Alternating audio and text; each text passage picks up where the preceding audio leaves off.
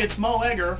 Let's talk about our radio show in a second. First of all, I'm going to be in Wilmington tonight, home of Lindsay Patterson. Lindsay, you coming to Wilmington tonight? Maybe. Your old stomping grounds? Maybe. We're going to be at the Buffalo Wild Wings in Wilmington for Thursday Night Football, College Football Division I, College Football Division II. I'm not calling it FBS, FCS.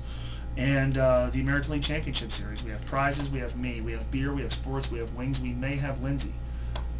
And is Jillian coming? Maybe. Oh, okay, so before we do that, the radio show today, so yesterday we talked a lot about Brandon Phillips and the fact that the Reds might trade him. John Fay wrote about it yesterday. I'm going to help you understand how a team looks at Brandon Phillips, how the Reds look at Brandon Phillips, and how another team might look at Brandon Phillips. And I'm going to tie in Andy Dalton, because at the end of the day, all these guys are investments. Brandon Phillips is an investment. Andy Dalton is an investment. We'll look ahead to the Lions. We'll talk with a guy in Detroit coming up at 4:20 today.